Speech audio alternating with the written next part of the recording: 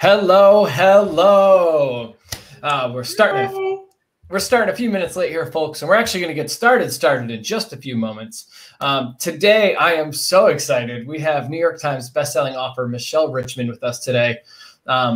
Her workshop, Novel in 5, is really what we're all here to watch and to learn from. But before we get started in a few moments, I know that there's some folks already in the chat. What we would love for people to do is, if you're watching us live, let us know you could see us, you could hear us. We want to make sure everything works technically before we kick it over to Michelle. So if you're in the chat today, just let me know you could see us, let me know you could hear us, and let me know where you're writing in from. Those are the things we'd love to see. Obviously, I'm in Brooklyn today, and we'll get started in just a few moments. And Michelle, while we wait for folks to trickle in, let's make sure all your audio sounds good, because I see folks starting to come in. Okie doke. Hi, Erin. It's great to see you. It's great to see you as well. And you sound loud and clear. And I'm seeing comments to come in. It actually takes me and Michelle about 20 seconds to see your comments, folks, because there's a slight delay. So thank you so much for writing in. I'm seeing the comments trickle in now. We have folks on the Washington coast. We got Bend, Oregon. We got Tennessee, Boulder, Colorado. Very, very cool. All the pretty places in the country are represented. Just all of them. Yeah. I'm actually in Brooklyn. We're waiting on a snowstorm right now. So by the time this workshop is over and I learn how to write my novel in 5 months, it should be a winter wonderland right behind me. Yeah. So that should be very cool. Well, you'll have to move your screen over and show us the snow coming down. I haven't seen that in a very long time. Yeah, no, we're waiting on it right now. And for those joining us today, right, if you join us a bit late, a few technical housekeeping things before I hand it over to Michelle. If you join us late and you're worried about seeing a replay, don't worry. There will be a replay available for this workshop. If you join late and you want to start from the beginning, go ahead. This is going to be up on the Teachable site. This will be up on YouTube for a while. There will always be a replay for this workshop. Additionally, if you're joining today because you have some very specific questions for Michelle, there will be time for Q&A at the end. Typically how these workshops work is 30 to 45 minutes worth of content, and then we open it up for Q&A. So if you have questions, if there's any topics you want Michelle to cover today, please put them in the chat. If there's anything urgent, obviously, if you can't see or you can't hear us anymore, let us know that immediately. But if there's any questions or topics you want Michelle to cover, let us know. We'll try to grab those towards the end of the workshop. With that, Michelle, so excited to have you here today. My understanding is in this workshop, you're going to cover how to take a novel from an idea to a finished draft, or at least touch upon it. You're going to talk through how to get past barriers that keep you from starting and finishing a novel. And you're going to teach us how to learn how much we can do with just 4,000 words per week. These are incredible things. I'm really excited. Again, Michelle, we thank you for being here and for you to go through your workshop of how to write a novel in 5 months. For those who perhaps don't know you, and this is their first time seeing you today, I kick it to you. Let's give us a bit about your background, and whenever you want, I'll share my screen with your presentation and we'll go through it. Thank you so much for having me, Erin, and to all of those of you who are here, welcome. I'm excited to talk to you today about my favorite subject, which is writing novels. So the first thing I want to let you know is that you're in good hands, because writing a novel takes time. It doesn't happen overnight, and you might sort of do a fast draft in 30 days, but to really write a novel, it takes time, contemplation, and it also takes an education in craft. So I want to let you know you're in good hands. I don't just teach writing. I am a working writer. I've published 6 novels with Random House and Grove Atlantic, and 2 story collections. And my books have been published in 30 languages. They've been optioned for the big screen and TV. And I've also been teaching for a long time. So I've taught in the Masters of Fine Arts programs in creative writing at the University of San Francisco, California College of the Arts, St. Mary's College of Moraga, Bowling Green State University, and elsewhere. And I've also designed and taught novel writing classes for Stanford Continuing Studies, so online novel writing classes. So I'm very comfortable teaching online, and I especially found it during the last year to be a great way to connect and stay connected. So that's sort of my background in a nutshell. And Erin, if once Erin goes through the slides a little bit, you'll notice that my books have been reviewed in the New York Times and Boston Globe and Washington Post and all of the places you want your books to get reviewed. And I only mention that because I want you to know that you're not learning just from someone who kind of talks about writing. It's really a long-term life decision for me and a career. And so that's what I bring to you when I talk to you about writing your novel. Incredible. And we had a bit of technical difficulties on our side today. So I'll be actually Michelle's going to let me know when to click through parts of her presentation. Whenever you'd like, Michelle, I can bring that up. Yeah. Can you start? Yeah. So, the next one, you're in the right place. So this class is for you if you've always wanted to write a novel, but you don't know where to begin. I get a lot of emails from aspiring writers who say they have a great idea, but they just don't know where to start. I also hear from writers who have an unfinished novel or 2 or even 3 stuck in a drawer, or the novel is stuck in your head. This is also a great class for you if you find yourself, you have all the inspiration at the beginning for writing, but then you kind of write yourself into a corner, or you get bogged down in the middle of the novel, which happens a lot. The middle distance is one of the hardest places to keep up the momentum, or you just sort of lose steam after chapter 3 or 4 or somewhere in the middle. You're also in the right place if you have a great idea or even just what might be a good idea, but you need accountability and guidance to turn it into your book.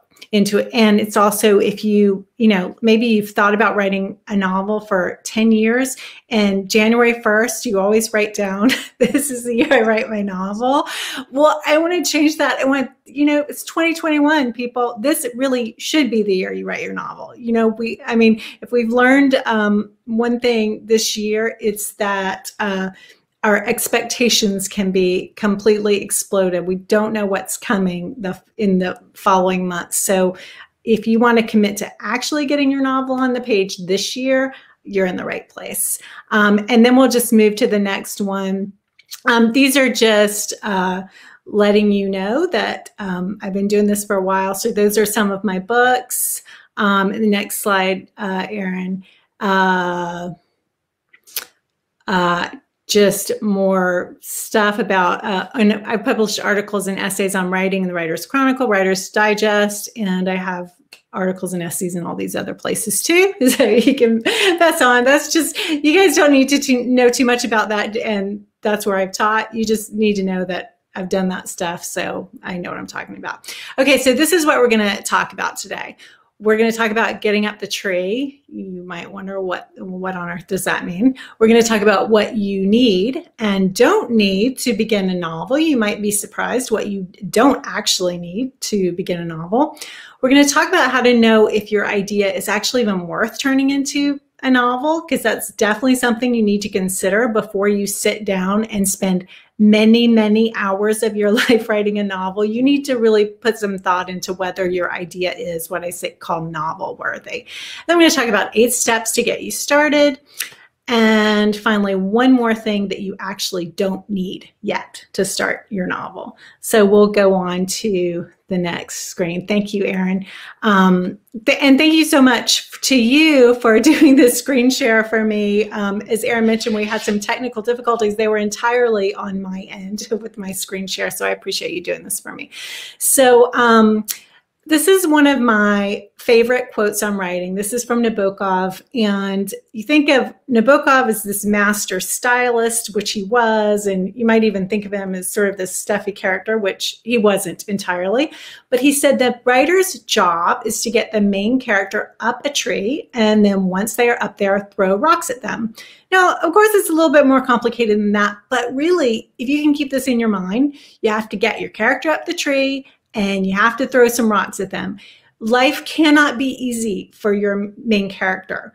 So if everything's easy breezy, if they have a great job, great marriage, nice house, and no internal turmoil whatsoever, it's not a story. So take someone you like or someone you don't like, it doesn't matter. Put them up a tree and start throwing rocks at them. Of course, you have to do a lot more than that, but if you keep that in your head, then you are off to a good start. So we'll go on to the next slide. So it may surprise you to know that I never begin a novel with plot, and you can take this advice from someone much better known than me and probably smarter than me, Stephen King, who also says he never begins with plot. He begins with situation. So this quote here is from Vivian Gornick, who wrote a brilliant book called The Situation and the Story. Her book is actually about memoir, but what you're learning in this class applies to long form narrative, whether it's fiction or nonfiction. So for a novel or for a memoir. But Gornick writes, every work of literature has both a situation and a story. The situation is the context or circumstance, sometimes the plot. The story is the emotional experience that preoccupies the writer, the insight, the wisdom, the thing one has come to say. And I love this, the thing one has come to say. So as you're writing your novel, you're going to think about what you have come to say, but you don't necessarily need to know that at the beginning. What you need to know at the beginning is your situation. What is where your novel takes place, who is at the center of it, and what sort of problem they're in. So Stephen King also says he never thinks of a plot when he starts. He thinks, what situation is this character in, and can that situation be complicated? And his book is on writing, A Memoir of the Craft. It's brilliant. I recommend it to anyone, whether you don't have to be writing suspense fiction to get a lot out of that book. It's useful advice and useful and completely non-pressure. It's even something I've read in my role, just to share, like, that's a book that was impactful on me, even in what I do. So like, anytime you've written for any form of written communication, Stephen King on writing. So you're speaking to my heart. That's good. That's really good to hear, because Stephen King's advice is so practical, right? And it's also, and one thing that he writes about that I love, he writes a lot about craft, but he also writes about just sort of writing when the situation is terrible, when he's freezing and broke, and when it seems like the world is falling apart, he was still writing. So I think that's another great information to take from that book. And in my classes, I always share a lot of recommended reading. I share the books that have inspired me, the writers that have inspired me, and the advice that I've gleaned from teachers over the years, because nobody just sort of hits the ground running with a novel and knows what to do. There's a lot of knowledge that you build on to make the novel really sing and to show the emotional experience that you want to bring to the reader. So we'll go on to the next slide, please. Thank you. So first, let's talk about what makes a situation novel worthy. So first of all, it has to be risky enough that readers will care.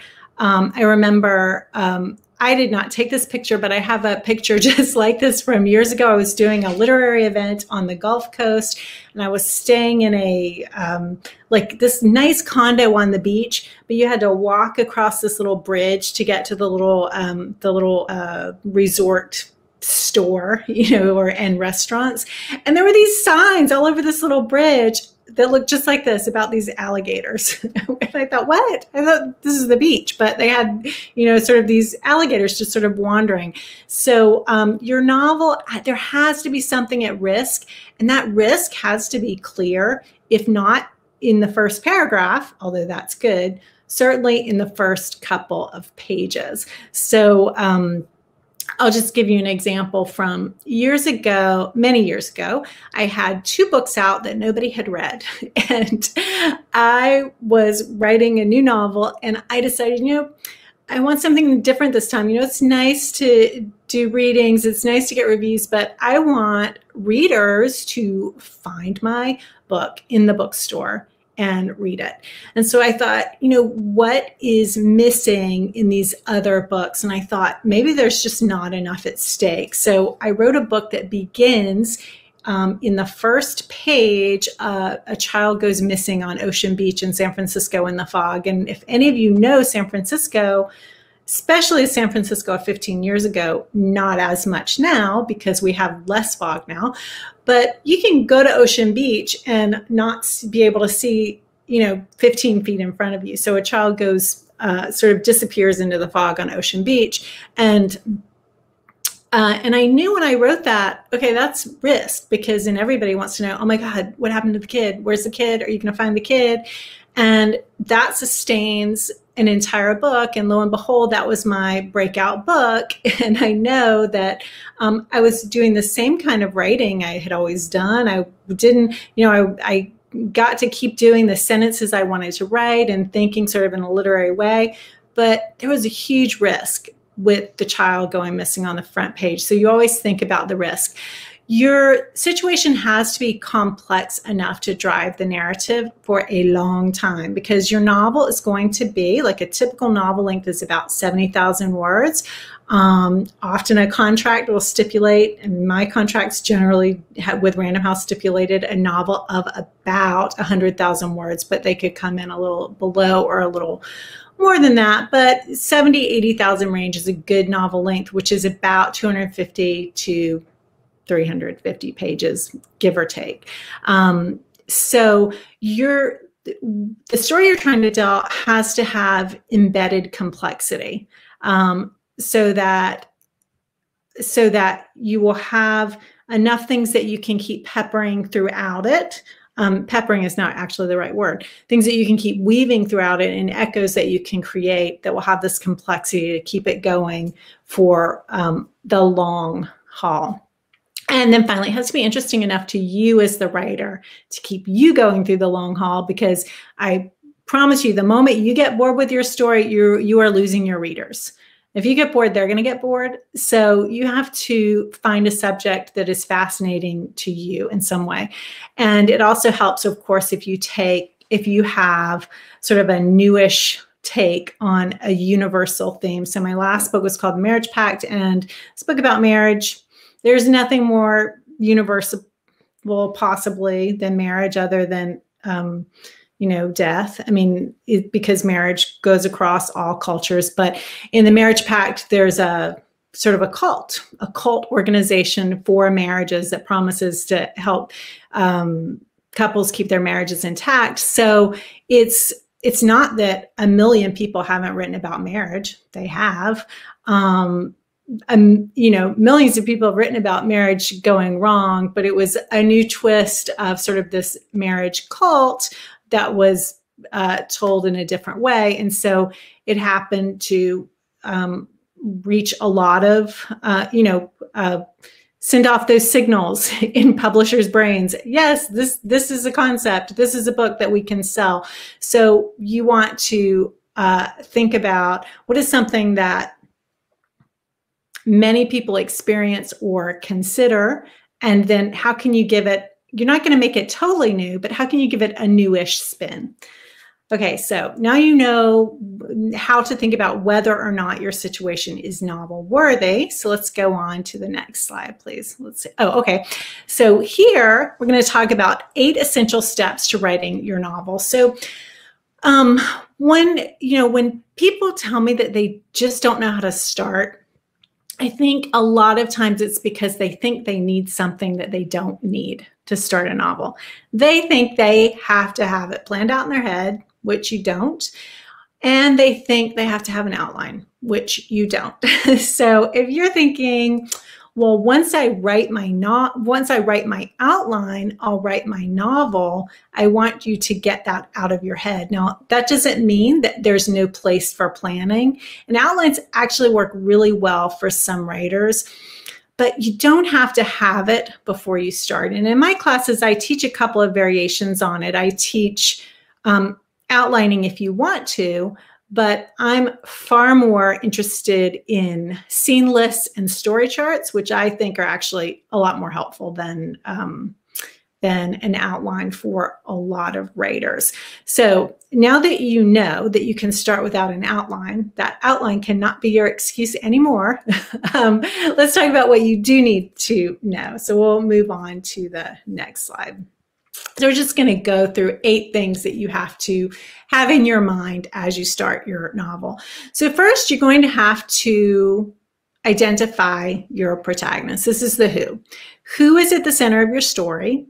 Whom should the reader care about? And this is key, this why question. This is the big question. Why should the reader care about your character, your protagonist? Then you want to know what drives the character to do what they do, because one of the biggest sort of beat skips that you get, you notice this when you're reading a book, and you notice it when you're watching a movie. If a character does something, like a character can do something illogical at any moment, that's fine. But you have to know why, the reader has to know why the character is making these decisions, what motivates them. And it's okay that it's not something you would do, but we have to know why that character is doing it. Make sure that your character is capable of being active, not just acted upon. And this is another place where a lot of novels fall. So if you have a protagonist who is, protagonists will have weaknesses and flaws. I think I just said protagonists, but protagonists will have weaknesses and flaws. They will have things they can't do. That's what makes them interesting.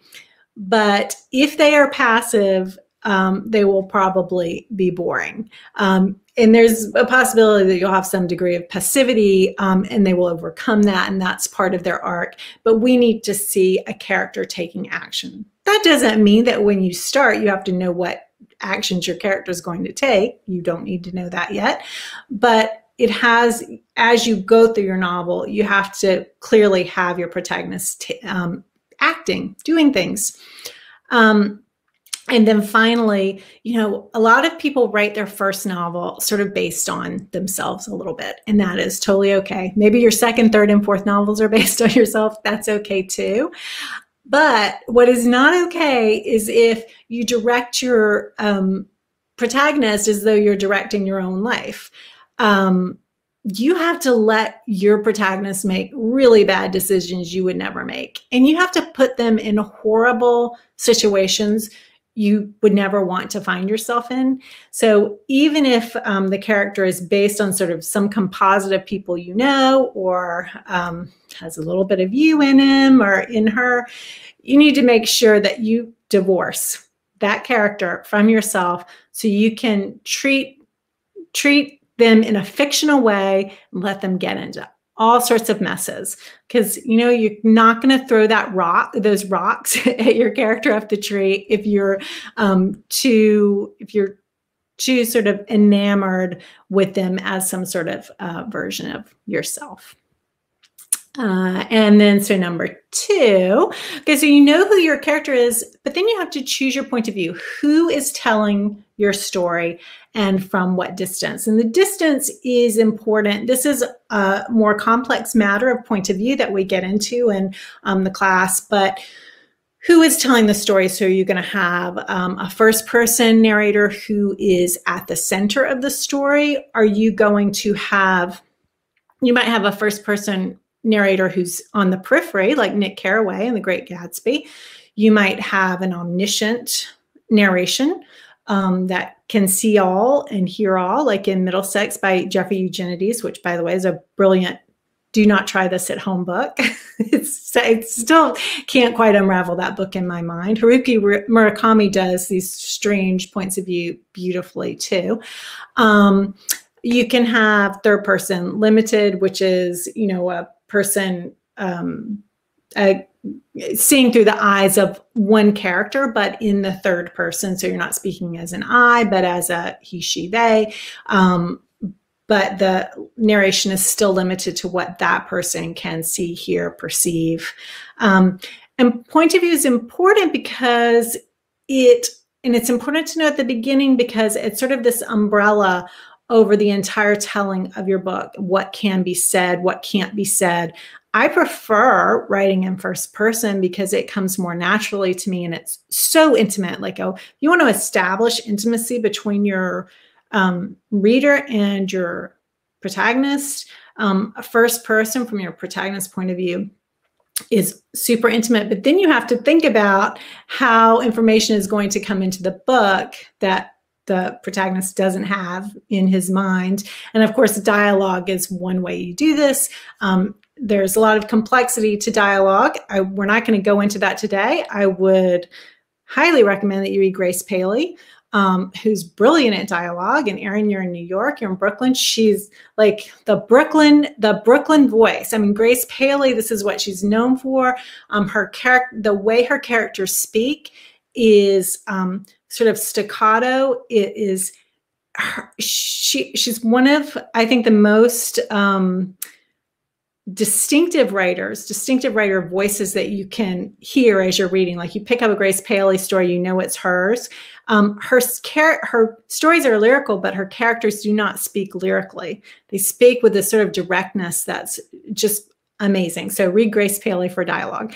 But so again, your point of view will then encompass all of these other decisions that you make in your novel. So you got your protagonist, your point of view. Let's go to next, establish the setting. And actually, this is where I think a lot of beginning writers are most comfortable, because this is descriptive writing. And you don't, when you first start out establishing your setting, you don't have to think a lot about plot or who's doing what. This is a great way to enter a story. And in fact, for me, I know the setting of a novel the moment, I understand the setting before I even know the character. My new book that's coming out in the summer is set in Silicon Valley because that's where I live, but I wrote several books set in San Francisco because that was where I was living when I was writing those books, and San Francisco was just sort of a character in my head, so it always sort of naturally established itself as the setting of my books. So you think, where and when does your novel take place? The when is also important. Is it modern day, historical, 70s, whatever your future. So you need to know where it takes place and when it takes place. And one thing I really highly recommend is just think about what location is your muse and what is the place of your original wanderings. So I don't actually write about Alabama a lot now, but I did in my first few books because, yes, that is my original wanderings, y'all. I grew up in Alabama. I spent 18 years of my life there. And so my first books had the Gulf Coast and this sort of totally this part of the South that people don't talk about, which is just sort of the boring suburban South, which was the South that I knew. So what place do you know so intimately you can describe it like no one else? And this may be a place you grew up. It may be a place you have made your home. It may be a place that you travel to often. And so there are writers that are intimately associated with the place that they write about, like Richard Yates in upstate New York, Sherwood Anderson in Winesburg, Ohio, and Rick Bass, Montana. So think about what place inspires you and what is this? So like when I was writing The Year of Fog, where the girl goes missing on the beach, I thought, well, this can happen one place that I know of in the world, and this where the fog is like that, and this place is San Francisco. So when you're thinking about the situation that you've set up, where is the place that makes you think, yes, this is where it has to happen? I think that's such a wonderful point. I appreciate you sharing it. Just as a reader, it's great to hear that one, because I think of like Confederacy of Dunces in New Orleans, and like the setting is a character in the book. So it's like to hear you preaching that to a group of potential novelists. I'm like, wow, this is what makes books so incredibly enjoyable. Is the setting is very much an omnipresent character in the book. So thank you for sharing. And Aaron, so when you're reading a book where the set like that, like the Confederacy of Dunces, and a book where the setting is really primary to the story, do you get like a better visual sense of the story in your head? Do you I feel like it takes you there. Like yeah, like you can picture. I feel like because it was a place I knew intimately, it's like you can picture yourself in that story. It just makes it very hard to put down as the reader, because you're like, wow, being transported to just a different world. That's such a good point. And I mean, and you can do this. I mean, and readers can have this experience if they've never been there, and they can, and I think that's why so many people love reading books about like Paris, whether they've been there or not. They just think about, they want that being transported to another place. But also I think that's why we read books about space, where we have never been. But another thing is, if it's a place that is well known in common parlance, where a lot of people have been to, like San Francisco, New York City, then people in their mind are like remembering like people will remember streets. They'll remember where that Fish's Eddy is, or was. I don't know if it's still there. They'll remember that, where, walking by the Zabars. And so it's really, you have a place, you give people touchstones from their own experience, or touchstones from an experience they want to have. And that's super powerful. So after you've done your protagonist, your point of view, your setting, what's next? Let's see. Oh, okay. Important, super important. Number 4, consider the stakes. So what does your protagonist stand to lose or gain? Remember, we talked about risks. This goes back to that. So what do they stand to lose or gain? And what do they want? And again, we come back to this why. Why does what they want matter? So I'll just think of risk. If you look at Enduring Love by Ian McEwan, so the novel opens, a guy's gone on a picnic with his, I don't know if she's his new love or his new wife, I'm not sure. But anyway, he's on sort of this romantic picnic, and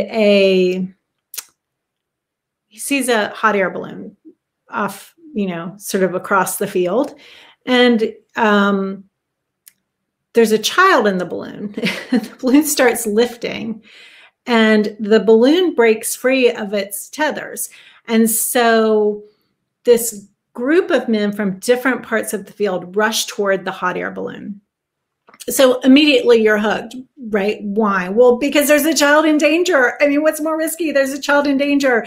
So of course, all these heroic people run to the balloon to try to save the child. They're holding, and it's very dramatically written. And there's also a film that's done really well, that's equally, if not more dramatic. So they're holding onto the balloon. The balloon starts lifting. And now as the balloon gets higher, the stakes get higher, because not only is this child in danger who's in the balloon, but all of these people, it's 3 men, I think at this point, are holding onto the balloon, have to make a decision for their own lives. And I don't think this is a spoiler, because it's chapter 1. Our protagonist drops off the balloon, and another man drops off the balloon, and the balloon keeps going up, and one man keeps holding onto the balloon. And again, it's not a spoiler, that one man dies. So first chapter, you have huge risk to lives of several characters, and you have one character who dies. And then talk about situation and story. We have this inciting incident in this situation, and then the story is how this protagonist lives with that decision that he has made to let go. He survives because he let go. This other man did not survive because he did not let go. The child survived. And so the story is then sort of this grappling with the morality of of the choice he made and who that makes him. And then there's an obsession that comes in too, which is how you layer a plot. Another character who's there becomes obsessed with him. And this creates another line of tension throughout the book, an external conflict in addition to the internal conflict. So stakes, always think about what your stakes are. How can you make them higher? What bigger rocks can you throw at that character up the tree? And our next one, you've done all these things. Oh, this is just, when we talk about stakes, this is a quick formula you can always remember when you're writing. Character plus desire equals conflict. You have a character, they want something. It can be, you could want this cup of coffee. Let's say you're snowed in, you don't have coffee in your house, you can't go outside, you're on lockdown, you're not allowed to go buy coffee, and you see these people on the screen have coffee. You cannot reach through the screen and get that coffee. It's a character. Stakes have never been higher. The stakes are never higher than when you can't get your caffeine, right? So you have a character, they want something badly, that's conflict. So conflict doesn't have to, nobody has to fall from a hot air balloon. No cars have to crash. Nobody has to die. A conflict is just your character wants something so badly, and it's really hard for them to get it. That's conflict. You have internal desire, external desire, and there you have a book. Okay, so let's move on. Number 5. Oh, I love this one. The old adage is write what you know. I say throw that out the window, write what you don't know. In some ways, you're going to write what you know. Yes, write the settings you know. You're going to write. Your understanding of the world will always come through in your writing, and that will be a conversation you have with a reader. But allow yourself to write what you don't know. This makes the writing more interesting to you. It adds texture and context to your book. And let's face it, you're trying to get to 70,000, 80,000 words. It helps to have something in there that is another line that you can explore. And I'm going to give you an example. Years ago, I think it was my 3rd novel. So there is nothing that I am worse at than math. And really, it's just like it's difficult for my brain to grasp certain mathematical concepts, not geometry for some reason, but other ones. But so I was writing this novel, and there was a sister who had died in the novel, and the protagonist is a coffee buyer, because I love coffee. That's something I know, and it gave me something fun to research. But I had the sister who has died be a math prodigy. And this took a lot of research. I ended up doing tons of research on something called Goldbach's conjecture, and it was so much fun. I ended up putting a lot of math in that book, even though math is very difficult for me. I ended up learning a lot, and it completely changed the tone, tenor, and the plot direction of the book, this math element. So I highly encourage you to find something you don't know much about, maybe even something that you're kind of scared of, but something that is interesting to you, and weave that into the book, not because you just want some random crap in the book, but because when you choose a subject that you don't know a lot about, and you start learning about it and weaving it into your book, you provide echoes, thematic echoes, and it creates these opportunities that you never knew that you would have to make the novel go in unexpected ways. And that's another reason I don't recommend writing a novel in 30 days, because your novel takes time to brew and for you to figure out what these echoes are. So write what you don't know. Erin, if you're going to write what you didn't know, what's something you might write about? I mean, prior to this conversation, I might write a book on writing, because turns out I don't know that much. I mean, there's many, many topics, but the thing you actually just made me think of is that also applies to the nonfiction realm. I think of writers such as like Mary Roach, who's not an expert on half the topics she writes about. And like, I think she approaches those topics because she doesn't know about them, and she goes so deep into like making them interesting and unpacking them. So like, it's such I like never thought of it that way until you just walked me through it.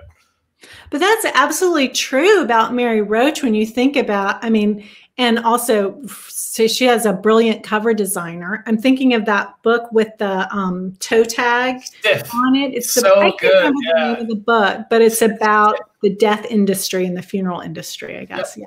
Yep. Yeah. Yeah. So I guess the thing is sort of be a journalist in a way, like look for things that you can learn about, that you can put in your novel in a way that is not didactic, but deepens character and deepens the experience of the novel for the reader. Number 6, embrace fragments. So, remember how I said you don't have to have an outline? Well, you also don't have to write chronologically. Now you can, and there will certainly come a point in your book, like for me, like the first 50 pages, 50 to 60 pages, I'm just generally writing forward. But there will come a point in your book where you might not know what happens next. And that's okay. You can write pieces that you later put together. And usually by the time I have a draft of a novel, I have pieces. I use the floor. I don't use a desk because a desk isn't big enough. I have the whole floor with pieces that I can then rearrange. Now, you don't have to work that way. And in my class, we talk about different ways that you can work. But that is one way that you can sort of visualize your novel and move pieces around. And how do I know that I'm not crazy and that this works? So we'll go back to Nabokov. He said, I do not begin my novel at the beginning. I do not reach chapter 3 before I reach chapter 4. I do not go dutifully from one page to the next in consecutive order. No, I pick out a bit here and there until I have filled all the pages on paper. This is all the gaps on paper. This is why I like writing my stories and novels on index cards, numbering them later. When the whole set is complete, every card is rewritten many times. And that last sentence is about revision. Remember, you don't get at the end where you started. Your book is different. If you are writing your best book, it's very different at the end from what you imagined it would be, because you are always sort of revising.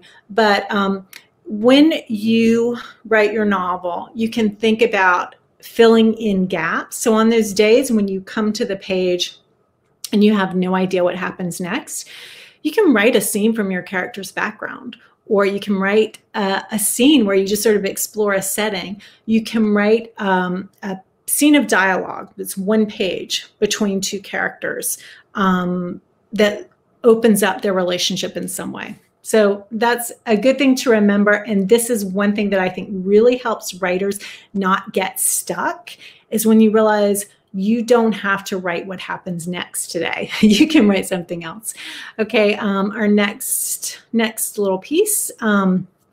Yes, set a deadline. I always say to my students, set a deadline, be realistic, ambitious, and kind to yourself. So realistic means you're not going to write a novel probably in 60 days. You might write a lot of it, and you might write a draft of it, but to really do your best work, it's going to take a little more time. And even with 5 months, so 5 months, the way I structure this, the 5 months, is that you finish a really great, solid first draft of your novel. But after that, you're still going to revise. You're not sending out to agents and publishers what you finish at the end of 5 months, because there's still revision work to do after that to make the book even better. So I say set a deadline that's realistic, how much you can do in the time that you have, that's ambitious enough that you don't get lazy, but then also set smaller goals, daily, weekly, and monthly goals. So you can say, okay, I'm going to write 750 words a day, 5 days a week, or 1,000 words a day, 4 days a week, just whatever works for you and your schedule. And then the next question, how long should your draft take? This really depends on you, how many words you want to write per week or per month, and where you can carve that time out of your schedule. But I find that if you have a deadline, it's not too far away and not too close, somewhere in the middle, you're so much more likely to be successful than if you say, oh, my novel's going to be finished by the end of this month. Because when it's not, you kind of feel like crap. Like, oh, once again, I didn't finish my novel. Give yourself a realistic cushion to work with. And then finally, of our 8 things you need to know before you begin your novel, what was the last one? Accountability. So I always encourage you to have somebody who knows you're writing it, who knows you're writing this book, and who is paying attention and know it is not your mother who thinks everything you write is so good and like wants to give you a star for everything. Or maybe she doesn't, but it has to be someone who can give you a little bit of accountability. So as a career writer, I have this accountability on a couple levels. And the first is my literary agent, who will send me gentle reminders that something is due or someone is waiting.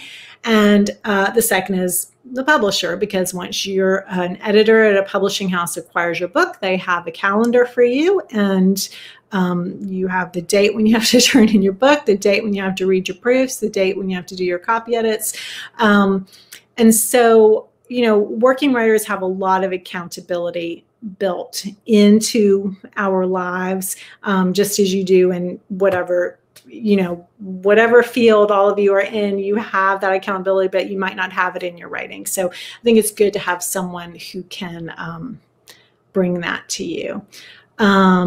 Let's see what's next. We'll go on to the next slide. Oh, I love telling people, what do you not have to know when you start your novel? We talk about what you have to know. You do not have to know how it will end. When I started writing The Year of Fog and the girl went missing on the beach, I was 250 pages in before I really knew if we would find the girl. Now, I had an idea, but you discover a lot as you go.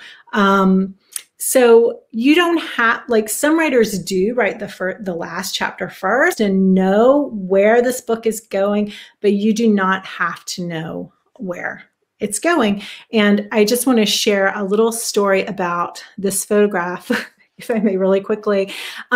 This picture was taken. So I just moved home from Paris after 2 years there, and we did the first 7 months of the pandemic in Paris, and we had a really serious lockdown there. And this summer, they had really gotten a tight control on the pandemic, and they opened movie theaters. So we went to our favorite movie theater on the Champs-Elysees. It was totally empty. We were the only people there. We saw I can't remember, it was some sort of disaster flick. I don't remember what it was, but it was such a joy to be sitting in the theater. But what I find amusing about this picture is that the seats get lower as you get farther back, which makes no sense at all. It's like reverse stadium seating. Anyway, so you don't have to know how it will end. And then I think our next slide is just a quick recap. Erin, how am I doing on time? Have I been talking for too long? No, you're great. And I already posted this in the chat. Just take a pause here for a second. As you recap this, what I would love to is talk a bit about your work beyond just this workshop, which was obviously free for anyone to attend. I would love for you to talk a little bit about your class that you have. And before we get to that, or sorry, while we get to that, anyone who had questions during Michelle's workshop today, I already see that we have some questions here in the chat. This is the time to start putting those questions in, because we'll try to leave for at least 10 minutes for some Q&A with Michelle. Like I said, I've already seen a few questions come in, but this is the time to drop some more in, whether that's on writing, whether it's on something Michelle covered, whether it's on anything in this workshop or her course. Drop the questions in the chat. Thank you. And I really look forward to answering those questions. I'll do a quick recap, and then I'll talk to you about my class, if I may. So first, is your situation novel worthy, risky, complicated, interesting? Then you introduce your protagonist, you choose your point of view, you establish your setting, you consider the stakes. Are they big enough? You write what you don't know. You embrace fragments, because it doesn't have to be chronological. You set a deadline that's realistic, kind, and ambitious, and then you add a layer of accountability. That's the recap. And we'll, if I may, I'll tell you a little bit about this class and how it came to be and how I think it could help you. Please do. Is there anything else you want in this presentation? Otherwise, I'll pull it off. Well, I have some slides about the class if you want to do you want to pull it's just the next slide in the. Absolutely. Okay. Oh yeah. Why is this particular story being told at this particular time, and what is at stake? That's something you always want to keep in mind as you're writing. And then on to the next one. Okay, so here we get to the class.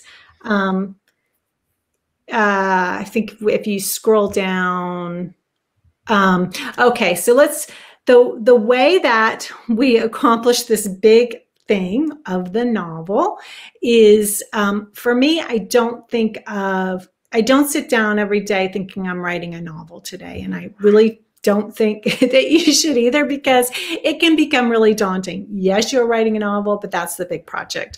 So in Novel in 5, we write 4,000 words per week, which is about, give or take, 16,000 words per month.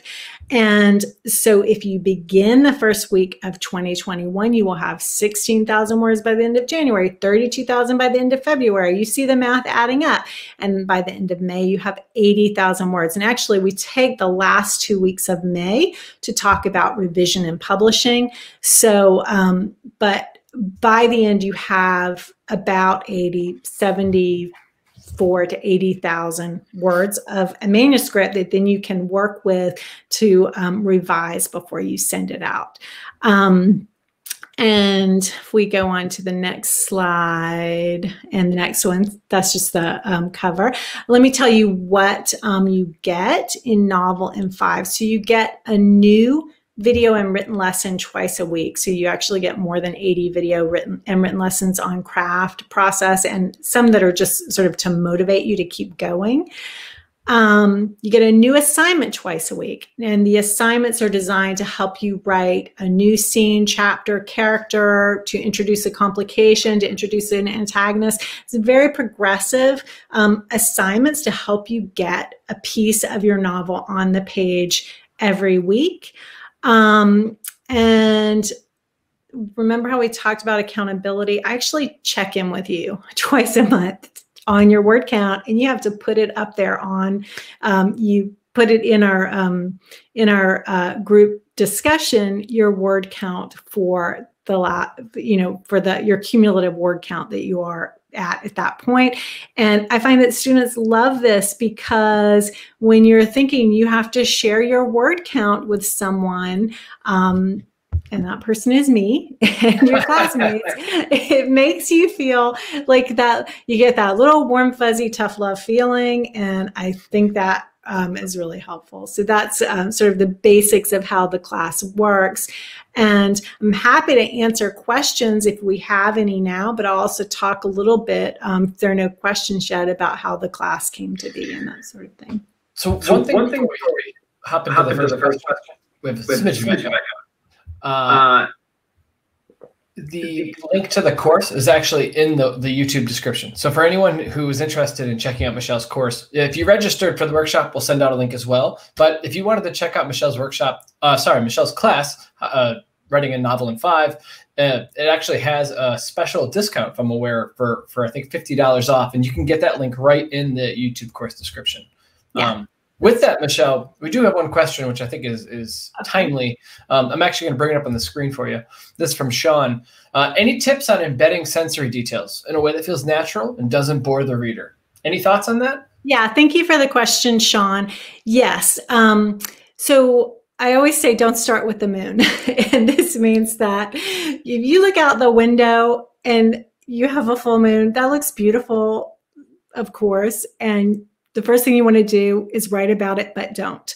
The reader has seen the full moon before. So yes, you want sensory details. You want taste, smell, touch, hearing, taste, smell, touch, sound, sight. So you want the sensory details in your story, but you have to choose significant details.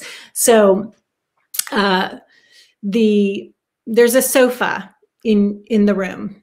so you're describing a room. There's a sofa. We don't need to know that the sofa is plaid or paisley. We don't need to know that it's corduroy. In fact, we only need to know details about that sofa if it somehow is in the story, like a baby was made on that sofa, or, you know, like something, or Elvis sat on that sofa. So you bring in sensory details, but you pick and choose. And I was, you know, when you're writing, you can put as many as you want.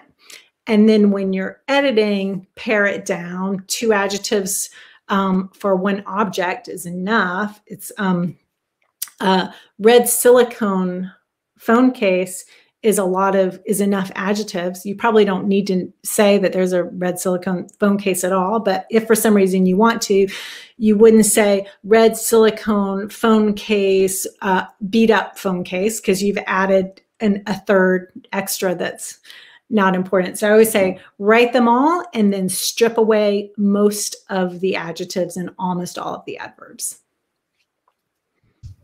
Thank you for that, Michelle. If you don't mind, a few more questions, and then we can hop back more into this. This related to your course was, Scruff asks, what do the office hours look like? So office hours are usually on Wednesday at 11 a.m. Pacific time, which is where I am. And office hours, I am here by video, so students can jump in and just ask me. So you don't have to make an appointment. You just jump onto the Zoom link and you can ask me your questions. That's what office hours are. It's like, you remember in the old days in college where you like never wanted to go to your office, to the professor's office hours. This hopefully is the opposite of that, because it's just a way for you to pick my brain. Yeah. Wonderful. Another question, if you don't mind, is if we base our settings on where we live, does it help to create our own versions of the setting in terms of adding new buildings or history? Okay, that's it. Thank you for that question, Simi. Well, it really depends. So now if you base your setting on a real place, let's say San Francisco, and you have the fly fishing ponds in Golden Gate Park, and you have the bison. Somebody's going to know if the bison are not where they're supposed to be, you know, like or someone's going to know if you put the Bashful Bowl 2 restaurant there now and it closed in 2019. So when you're basing it on a real place, you always think about how true you want to be to the specifics of the place, because there are people who are going to notice that, and you just decide how comfortable you are with if you're going to get emails of people saying, no, this wasn't there on that day or whatever.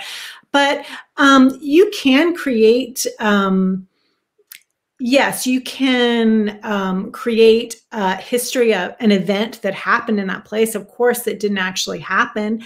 You can, I'll give you this is just the first example that pops to my mind. I wrote a novel set in modern day San Francisco on the day when California is voting on whether or not to secede from the United States. So all of the setting is real, and down to the Veterans Administration Hospital on, I think it's 42nd and California's out in the avenues in the outer Richmond.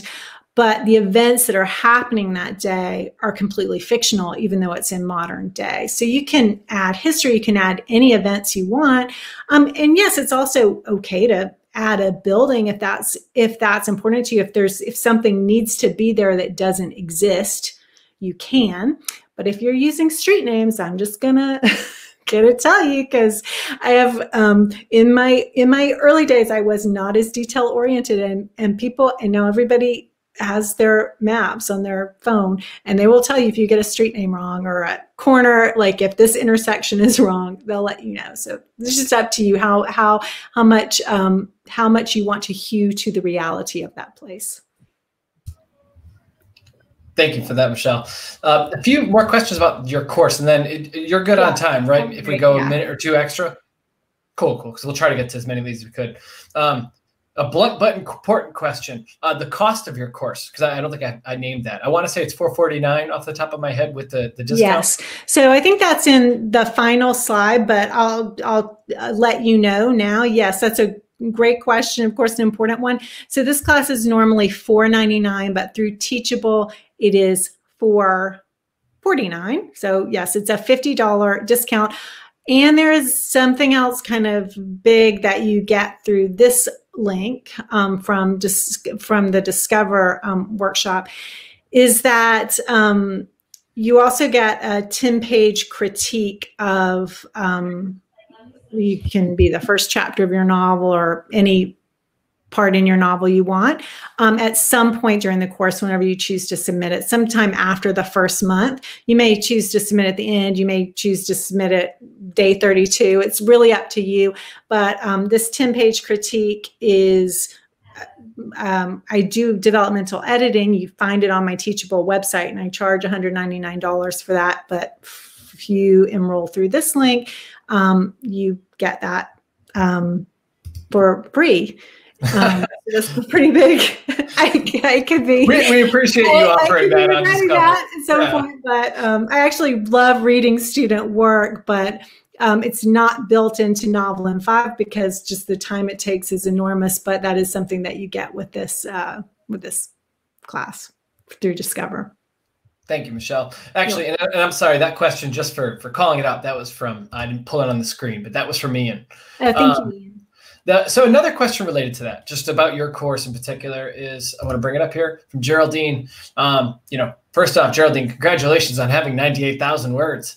But if they have 98,000 words and no end in sight, challenge focused on weaving the multi-generational characters and sculpting down to 80,000 words that tell that story.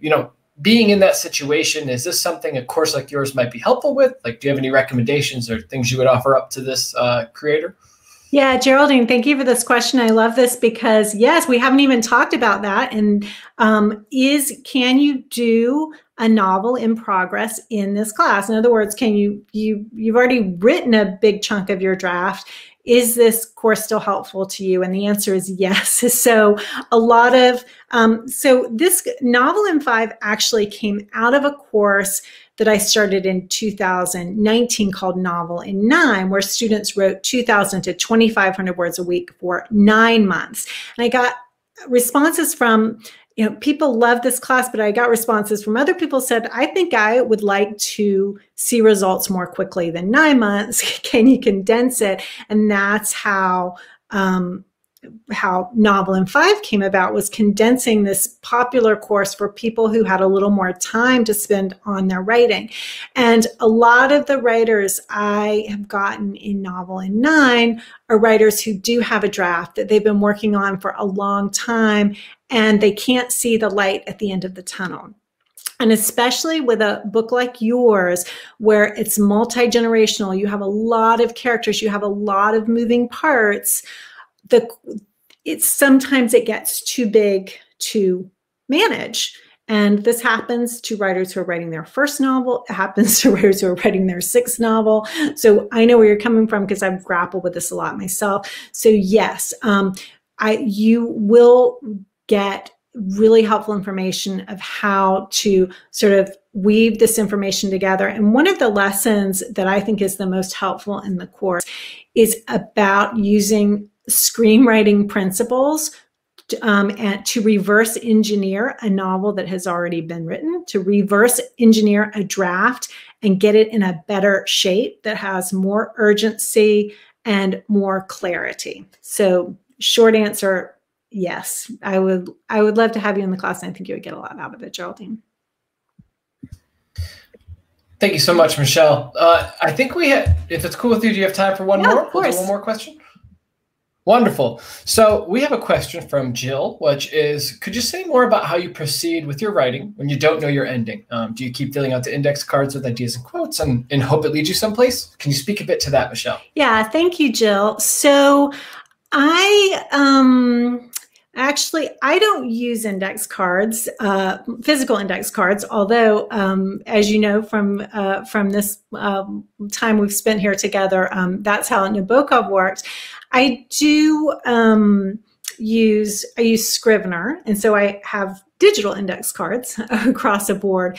But the way I work when I don't know the ending, one thing I didn't tell you that I do know is the time frame. So we talked about setting being place and time, but for me, that's also time frame. So I know if a novel is going to take place in one day, which I've done that. I know if it's going to take place in 1 year. I know if it's going to take place in about 8 months or 2 years. So I have that sort of framework in my mind. And as I'm working, I always know the big question. So your novel begins with a very big question that has to be answered by the end. And as you create progressive complications, as you get your characters in more trouble, there will be new questions that have to be answered, new problems that have to be solved, but you're always going to have this question from the beginning of the book that you have to answer at the end of the book. So I always have in sight that I'm going to have to answer, will the marriage stay together? If that's the book. Will they escape this cult?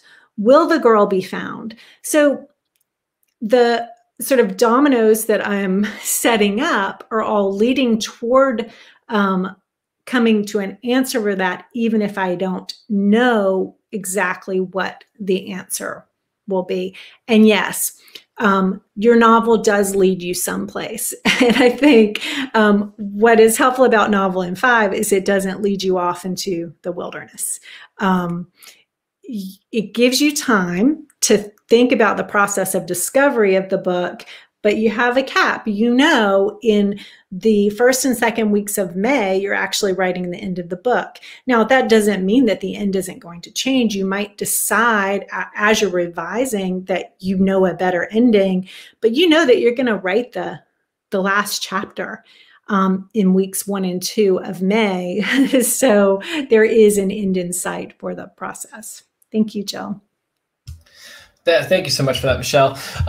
Before because we are kind of at time, everyone who joined us today, let's give Michelle a round of applause in the chat. Thank you so much, because I mean, you covered so much ground in an hour, and I appreciate that. This was not just informative, but it gave me a lot to think about, even how I approach writing beyond just for novels. So for all of us who are still with us watching this chat or watching it in the replay, please let Michelle know you appreciate her in the chat, because I really appreciate you making the time to be with us here today on Discover.